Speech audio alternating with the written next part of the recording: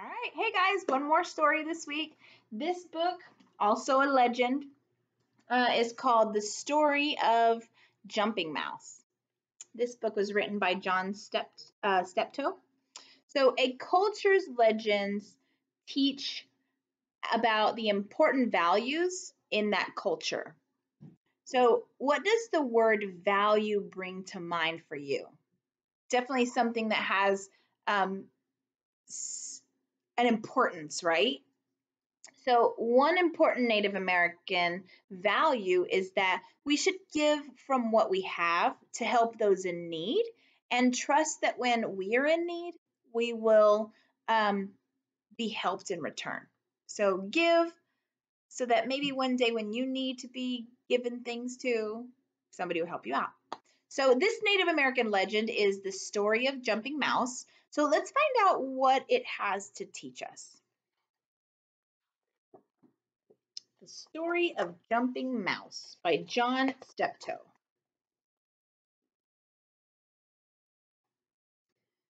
Once there was a young mouse who lived in the brush near a great river. During the day, he and the other mice hunted for food. At night, they gathered to hear the old ones tell stories.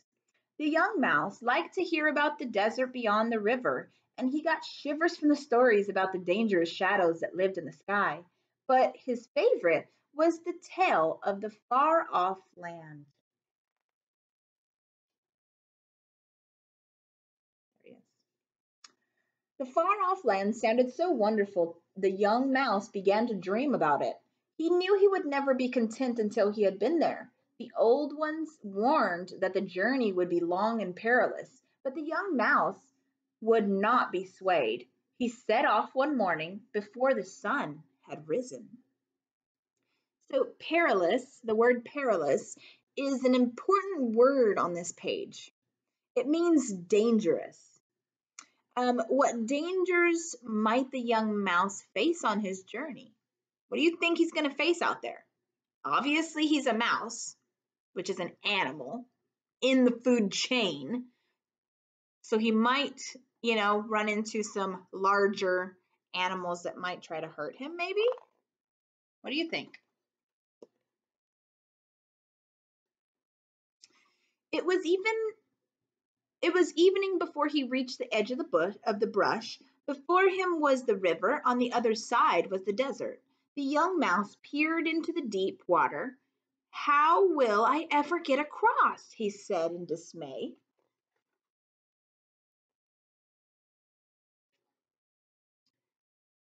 Don't you know how to swim? Said a gravely voice. The young mouse looked around and saw a small green frog. Hello, he said. What is swim? This is swimming, said the frog, and she jumped into the river.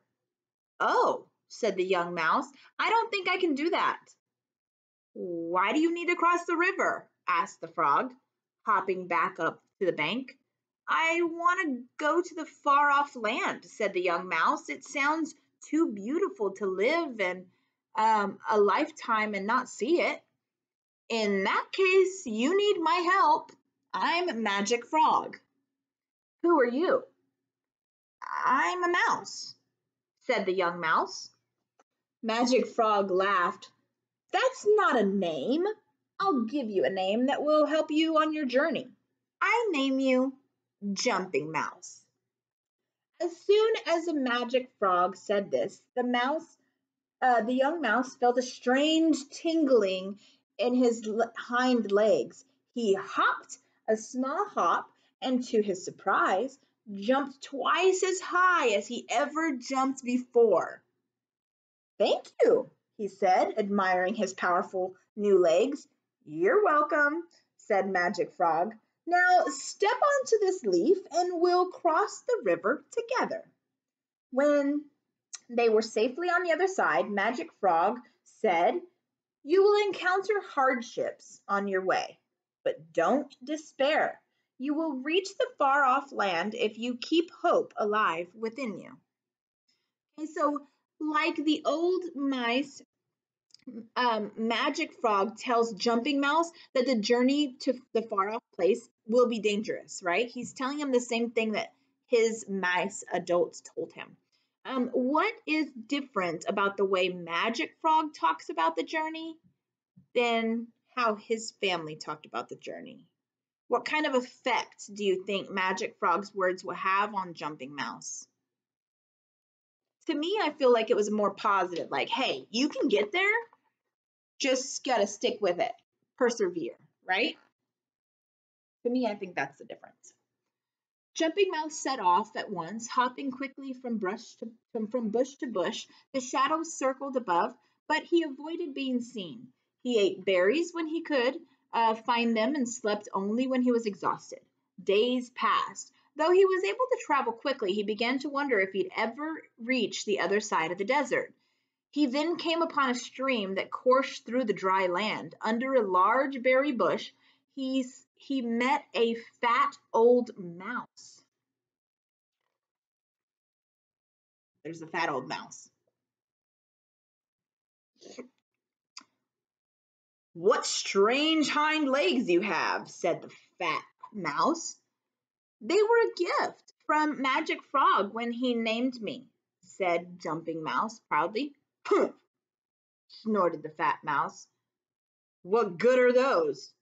They've helped me come this far across the desert, and with luck they'll carry me to the far off land, said Jumping Mouse. But now I'm very tired. May I rest here for a while? Indeed you may, said the fat mouse. In fact, you can stay forever. Thank you, but I'll stay only until I'm rested. I've seen the far off land in my dreams, and I must be on my way as soon as I'm able. Dreams, said the fat mouse scornfully. I used to have such dreams, but all I ever found was desert.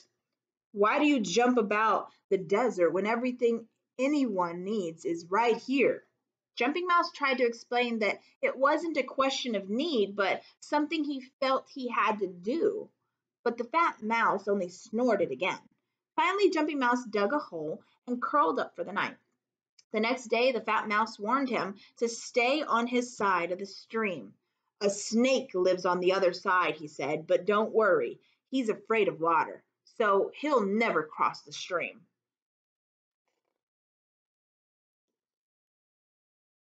There's a snake.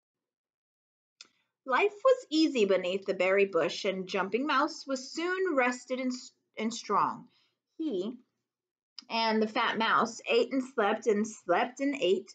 Then one morning, when he went to the stream for a drink, he caught sight of his reflection.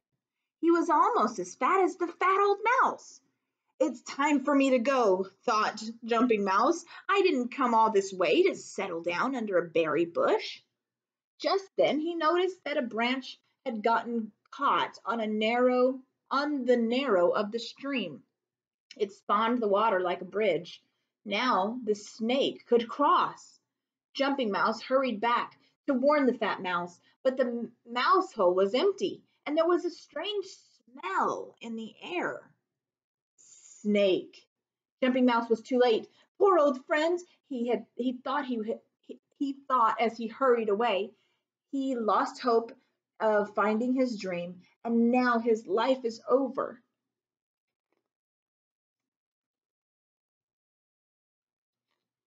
Jumping Mouse traveled throughout the night, and the next morning he saw that he had reached a grassy plain. Exhausted, he hopped towards a large boulder where he could rest in safely. But as he got closer, he realized the boulder was an enormous, shaggy bison lying in the grass. Every once in a while, it groaned.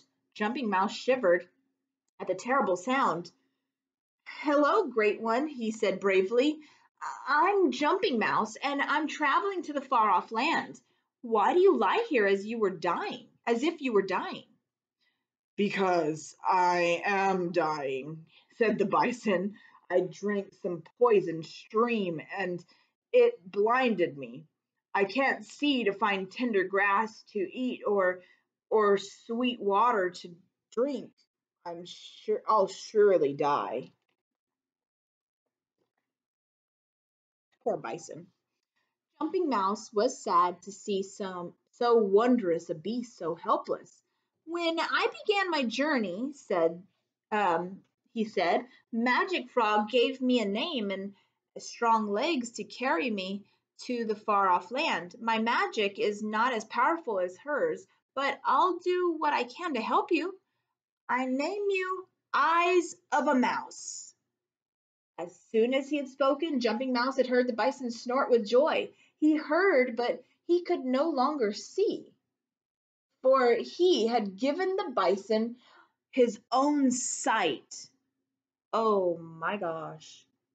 Aw, I'm starting to understand the story now. Okay, so I wonder how Jumping Mice will continue his journey now that he's given his sight to the bison. And I wonder if you're wondering this too. I wonder if that frog lost his hop when he gave his hop to the mouse. Wow. I've read another story like this before, so I'm making a connection to another book. Thank you, said the eye. Thank you, said Eyes of the Mouth. You are small, but you have done a great thing. If you will hop along beneath me, the shadows of the sky won't see you, and I will guide you to the mountains. Jumping Mouse did as he was told. He hopped to the rhythm of the bison's hooves, and in this way he reached the foot of the mountains. Oh, wow, that's so sweet. Okay, I'm an animal of the plains, so I must stop here, said Eyes of the Mouse. How will you cross the mountains when you can't see? There will be a way, said Jumping Mouse. Hope is alive within me. You said goodbye to his He said goodbye to his friend, then he dug a hole and went to sleep. The next morning, Jumping Mouse woke to a cool breeze that blew down from the mountain peaks. Cautiously, he set out in the direction of the coolness. He had not gone far when he felt fur beneath his paws. He jumped back in alarm and sniffed the air. Wolf! He froze in terror, but when nothing happened, he gathered up his courage and said, Excuse me, I'm Jumping Mouse, and I'm traveling to the far off land. Can you tell me the way? I would if I could, said the wolf, but the wolf finds his way with his nose, and mine will no longer smell for me. What happened? Said Jumping Mouse. I was once a proud and lazy creature, replied the wolf. I misused the gift of smell, and so I lost it. I have learned not to be proud, but without my nose to tell me where I am and where I am going, I cannot survive. I am lying here waiting for the end. Jumping Mouse was saddened by the wolf's story. He told him about Magic Frog and Eyes of a Mouse. I have a little magic left, he said. I'll be happy to help you. I name you Nose of a Mouse.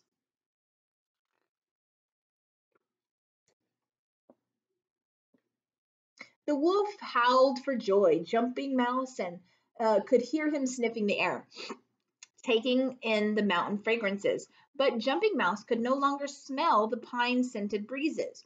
He no longer had the use of his nose or his eyes. You are but a small creature, said Nose of a Mouse, but you have given me a great gift. You must let me thank you. Come, hop along beneath where the shadows of the sky won't see you. I will guide you through the mountains to the far off land. So Jumping Mouse hopped to the rhythm of the wolf's padded paws, and in this way he reached the far off land. I am an animal of the mountains, so I must stop here, said Nose of the Mouse. How will you manage if you can no longer see or smell? There will be a way, said Jumping Mouse. Then he then said goodbye to his friend and dug a hole and went to sleep. The next morning, Jumping Mouse woke up and crawled from his hole. I am here, he said. I feel the earth beneath my paws. I hear the wind rustling leaves on the trees. The sun warms my bones. All is not lost, but I but I'll never be as I was. How will I ever manage? Then Jumping Mouse began to cry. Jumping Mouse? He heard a gravely voice say. Magic Frog, is that you? Jumping Mouse asked, swallowing his tears.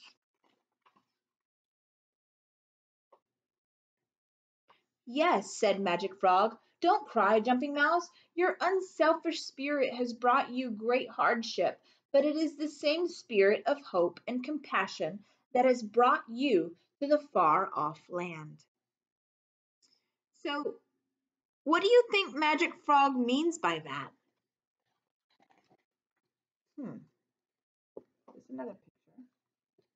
The frog and mouse. Jumping, jump high, Jumping Mouse, commanded Magic Frog.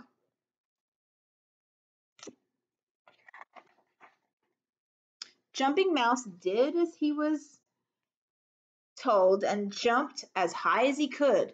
Then he felt the air lifting him higher, still into the sky. He stretched out his paws in the sun and felt strangely powerful.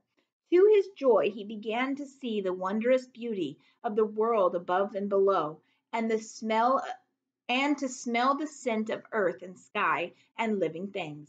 Jumping Mouse, he heard Magic Frog call, I give you a new name.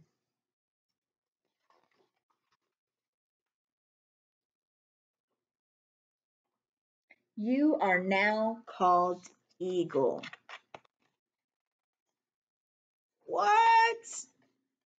And you will live in the far off land forever. He turned him into an eagle, you guys. What? Oh, wow. So, what do you think Jumping Mouse, now Eagle, thinks about his experience? Do you think he felt like it was worth it? Um, And so, what do you think he thinks about this experience and about what of the way his generosity has been repaid? Because he was super generous the entire time, right?